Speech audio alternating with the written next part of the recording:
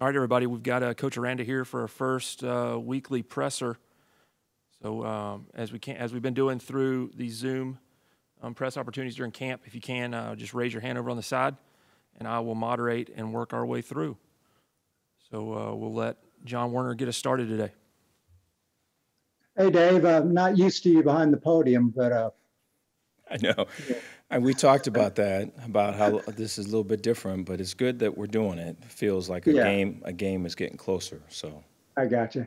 I wanted to ask you a little bit about how the secondary's developing. Maybe if you could comment specifically on some of the veterans like, Kalon and Raleigh and JT and Christian and guys like that. yes. So immediately when I think of the secondary, I think of Jalen Petrie, I think of McVeigh, I think of that star position. Jaron's really been able to cover well in the slot and be able to do the zone concepts that we want for him to execute, as well as the man principles and the man coverages that are so dependent upon his technique, right? So he's covering the slot defender and kind of their go-to guy, and so it's been really exciting to see McVeigh play the way that he has. And then you've got Petrie that can bring in a blitzing aspect, that can set edges versus the run, that can cover as well. And so I think that combination of star athlete, I think, enables us to really be dynamic and to really play into each other's strengths. So I think when I think of the secondary, I start there.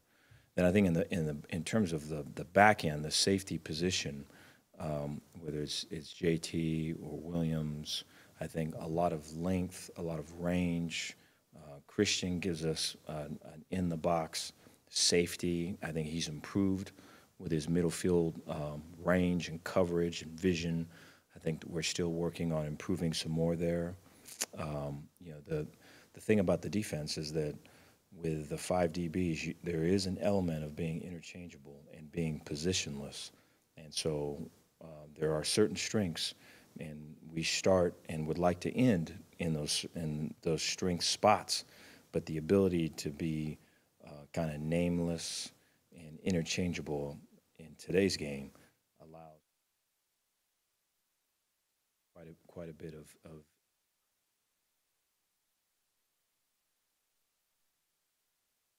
offenses that we face. I think corner-wise, the length, and whether it's with Mark and Kalon, the length that they have and the speed that they have gives us the ability to press. And I think that's probably a change from the past, is having that ability. I think Raleigh gives us the ability to bail and to play some zone concepts that he has in the past. I think the press is something that he's really attacked. I'm so encouraged just by his enthusiasm and his desire to learn something new and really improve. And I think he's one of my favorite guys to watch. Just his speed, his excitement, his want, and his ability to grow and learn is very impressive. Raleigh Tejada. So there's a lot of positive there. I think our offense has given us a fair amount to adjust to and to have to try to cover. And our offensive skill receivers, definitely when there is isolations, they test us. And so proud with our secondary's improvement. Still some more improving to do. Thanks, Dave. Yeah. Go to Jerry Hill next. Dave, on special teams, maybe kind of what your specific philosophy is, if you have one in that area, and then 12 days out, where do you see that group as far as the kickers and the returners? So with special teams, we want our best players contributing and playing and taking ownership in special teams. And so really proud of Matt Pallage and what he's been able to do there with the time that we've had. Going back to Zoom meetings, and Matt's got some really good catchphrases and themes, and we're starting meetings and breaking meetings with these things, and our guys have really taken to it. And, it's important. Special teams is. I think it's the first play of the game. I think it's, for example, if you watch field goal block, and I think when you watch that on Saturday, you watch the effort, you watch the intensity, you watch the intent. That tells you a lot about your team, right? Somebody just scored, right? And then that group's out on the field, and what do they look like? How do they approach this? How do they respond, right? And so I think that's very much an attitude, and it's very much contagious, and I think Matt's done a great job with that. The second part of your question?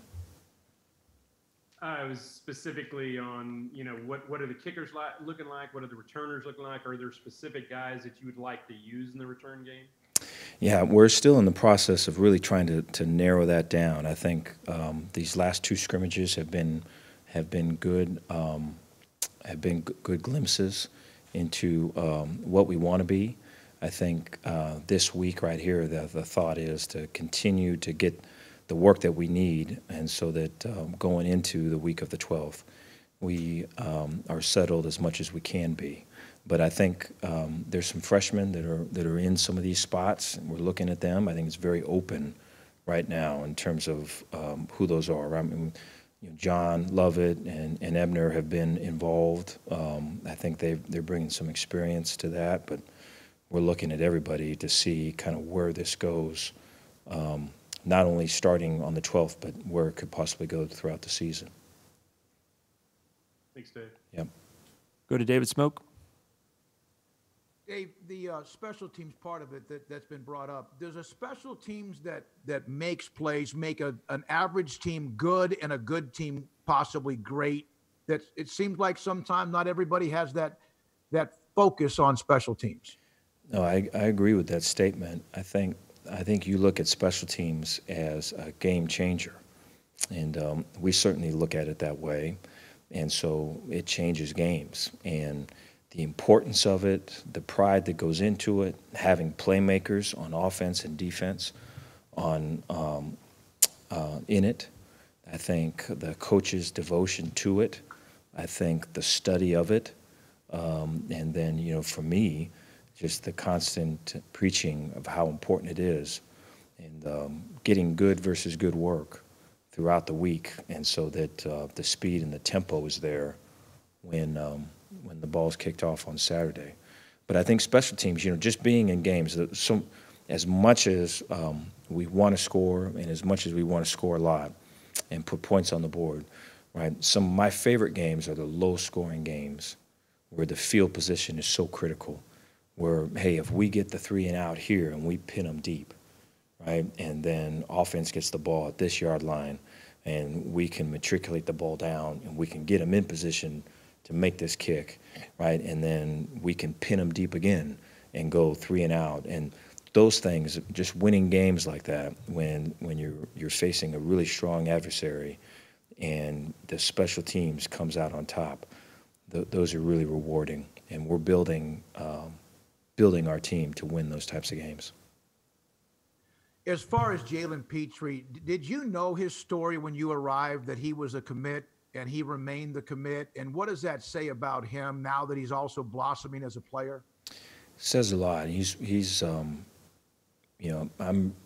very excited about Jalen. I'm very when I hear more about him, just, hey, Jalen in practice did this, or Jalen in a meeting, right, said that, I think I learn how he sees the game, and I learn his values, and I want to learn more, And so for Jalen to be out in front of our team and our defense, I think speaks to the values that our defense holds.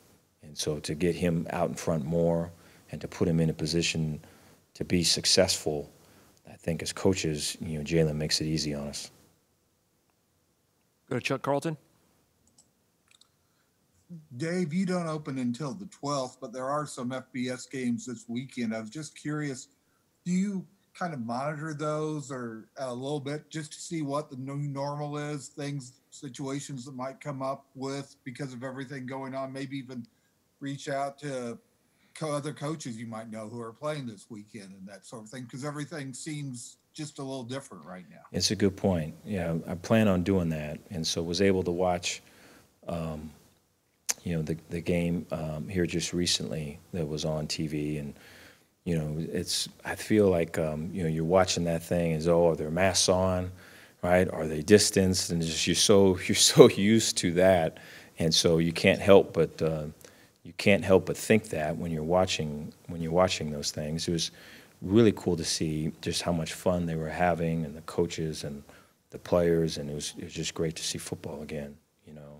But it does look different, and so I was aiming to do that, was to call around and kind of get some of these guys that are playing their take of how it went, and if they were to do it again, what they would do, because it is new, and for us to be on the same page that way, I think is well needed. Go to Matt Roberts next. Yeah, Coach, just curious. Obviously, it's been a weird off season, and since you took over here, but has it maybe accelerated your ability to connect with the players throughout, whether it's meetings this off season or meetings like this last week about football and otherwise? Has it allowed you to really kind of get to know them better than you maybe would normally? I agree with that. That's very good and very insightful. I think it has. I think just football in general. There's we were talking about this as a staff earlier. In the past, where say, hey, I'm gonna blow this whistle, and guys are running here and running there, or in the past where, hey, we're gonna do this, and it better look like this. I just feel like that's not necessarily my personality, anyways.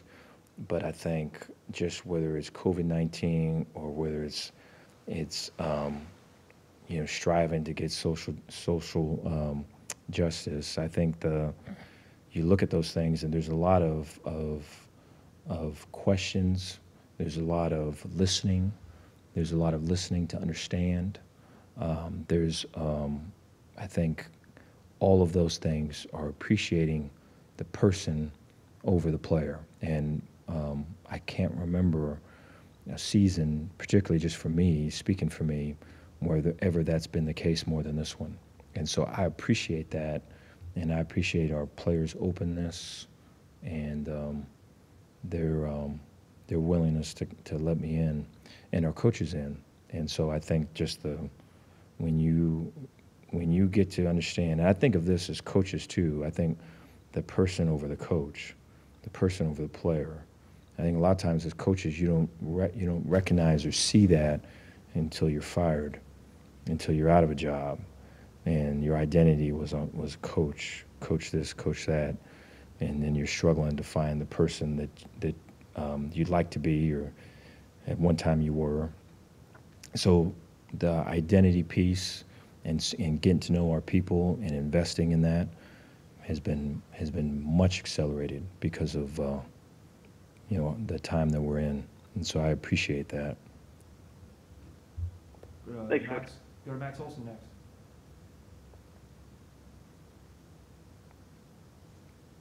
Hey, Coach. I know the issue of the conference policy for postponing games is kind of a complicated issue. I'm just curious, since they've asked for the coaches' feedback, what's your sense of where you hope that ends up? And I guess what's the minimum number of players, scholarship players, you would need active to feel like you can play a game?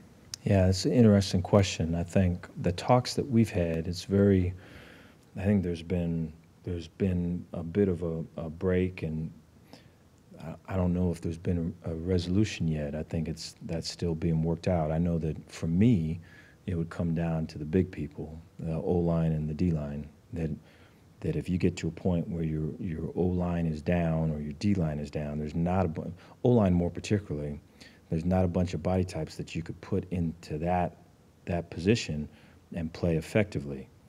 Defensive line, like for us, there's packages where we can play with 2 D linemen. We could play with 1 D lineman at times, and there's things, depending upon the offensive structure, there's things that you could do.